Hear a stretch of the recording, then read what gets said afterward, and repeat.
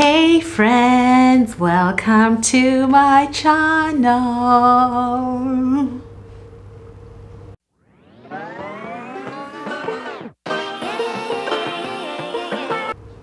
Happy Friday, happy August, month 8 of the year. My god, this year is moving so quick.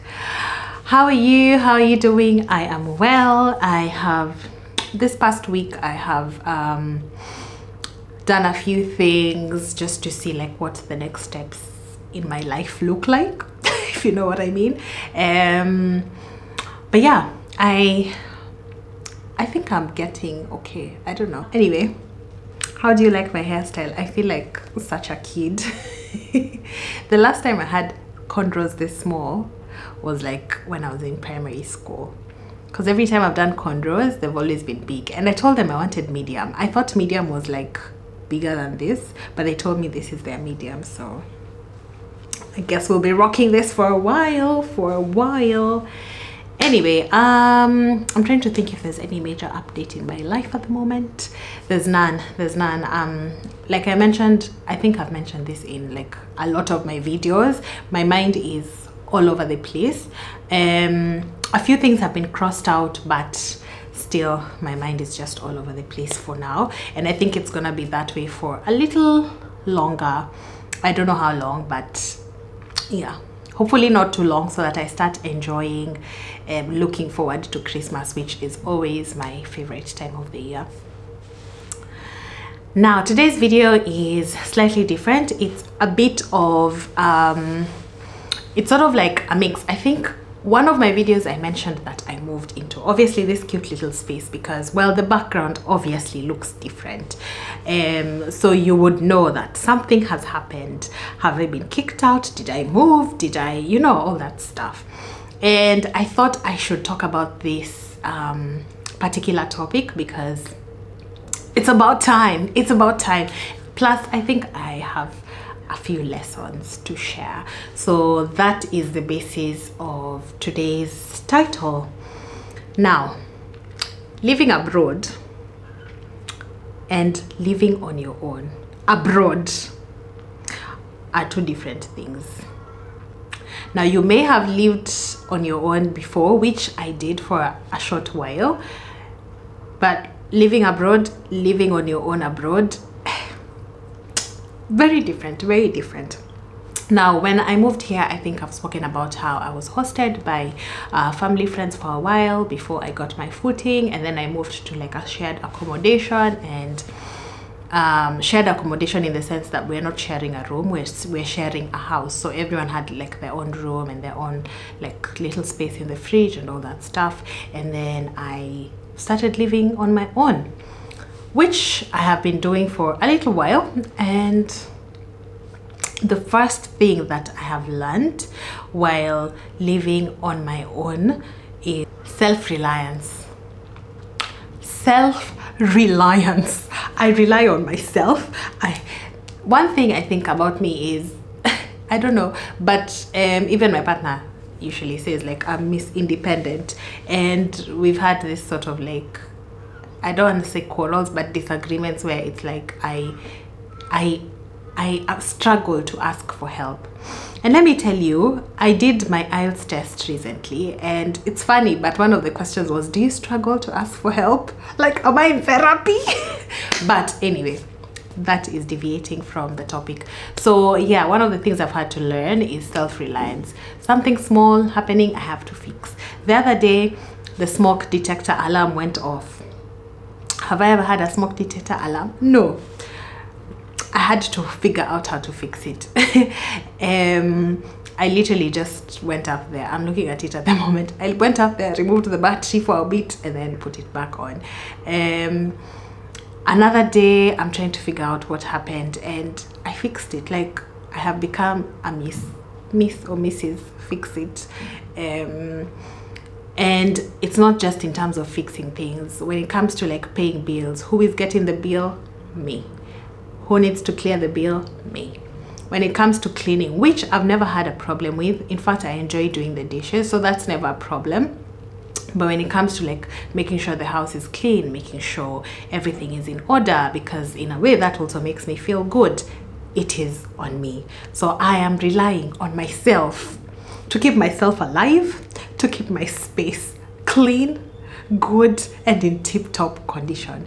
Now in Australia, if you don't know, there's always inspections every few months. So again, I have to clean, I have to wipe the ceiling, I have to wipe the walls, I have to, because when they inspect the house and they don't like what they see, chances are they could ask you to leave. So you gotta stay in tip-top condition. Number 2, financial management.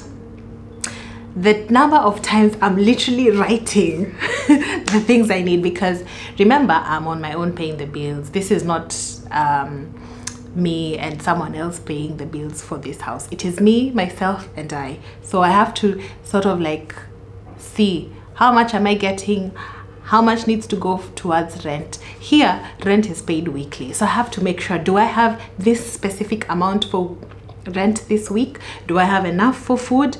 Do I have enough for fuel? Because again, where I live and where I go to work, I could take the bus, but it would take a longer time. So because of that, I tend to drive. Do I have fuel in the car? How much will fuel cost? I have to be very mindful of the things I spend my money on. And yes, I've always been this girl who finds every reason to like reward themselves. So I remember every semester I finished, I would reward myself with something, be it a laptop, be it a phone, be it an Apple Watch, be it a trip. Like I find little reasons to reward myself. On Easter, I reward myself. On Christmas, I reward myself. Now that I'm graduating, I'm like, am I gonna reward myself? Do I have the money?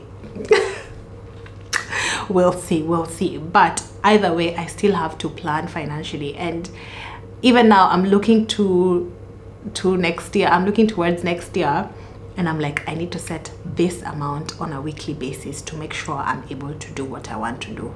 Like, it's that serious. It is that serious. It's not easy. Another thing I've learned, and I think I've never had an issue with this, is time management. So being a homebody a lot, I'm just like, I need to enjoy my rent. I cannot be paying this much rent and all I'm doing is work, then I go out and then work and I go out. No. We are going to manage our time. When are we going to work? How long are we spending? Our work is 8 hours or however long. We need to come back home and enjoy the rent. If we're going out, we're going for this long, we need to come back and enjoy the rent. Like I mentioned, I've always been a homebody, so it's not really an issue. I just usually try to have like social events here and there, but not like excessively. So still give myself time to rest, still give myself time to enjoy the rent and the internet and everything, and still give myself time to just sit and look at the views, because I have really nice views. If you watched the video before this, you'd have seen like a little clip of like a view that I usually get, especially in the evening with the sunset. So I gotta enjoy it. Also, tied to time management obviously is like dinners and stuff like that. What time do I need to leave the house to get to work, to go wherever I'm going, and all that. Another thing I have learned is independence. There's a time I was even thinking, I was like, I can have like snacks at this hour. In my parents' house, that would never happen. Like, what do you mean you're having snacks now when your mother is making dinner or whatever is making dinner? No, you wait for dinner, or it's bedtime, or it's whatever. But now I am independent. I create my own routines. Like, if I want to go to bed, I will go to bed. If I want to doze off on the couch, I will doze off on the couch. If I want to watch all night, I will do that. Nothing or no one will stop me. So yeah, that is actually something I'm enjoying. Like, I've learned and I'm enjoying it. It's sort of also pushed me to grow in a way, because yes, there's this little examples I've given in terms of what I can do, but there's also things like what maybe I do not enjoy doing, or what is sort of not right according to me. Remember, what's right and wrong is different for everyone. And yeah, it sort of enabled me to sort of decide what I want for myself and do what I want to do when I want to do it. Ever since moving abroad, and this is gonna be my last point, this is the first time that I've actually been able to explore my cooking the way I used to when I was back in Kenya, because I love cooking, I love baking, I love doing all that stuff. But then obviously living with people, like, you can't really explore certain things the way you would want to. Sometimes, yes, there's that possibility once in a while you cook and all that stuff, but you know that thing where you're craving something and you go to the kitchen and cook it immediately? Like that's what I'm talking about. Like, for the first time, I have been able to explore like my cooking, my baking, like those hobbies that I'd actually sort of put on hold, because yes, I used to cook, but I used to meal prep a lot compared to what I'm doing now. And maybe that's tied to, of course, having a bigger space to store food and stuff. But yeah, it's been really, really, really good. I don't know if you guys have any more tips or things you've learned while living alone to share with me that I could maybe incorporate. One of the things I'm trying to do is try as much as possible to create like a cozy little space. I try to add things here and there, not to fill up the space per se, but just to make it a little cozy, a little warm, a little, you know, comfortable and all that stuff. I remember someone was telling me, do a housewarming, but for some reason I just did not see the need to. Of course, housewarming comes with a lot of things, like people bring stuff, but for me, being a loner, being someone who enjoys their space, I was just like, I want to do this on my own sort of thing. And yeah, whenever I'm ready, obviously I'll just have people come visit, but not really like housewarming and stuff. So yeah, thank you so much for watching. I hope you enjoyed today's video. If you haven't subscribed, please do so. And as usual, I will see you in my next one. Bye.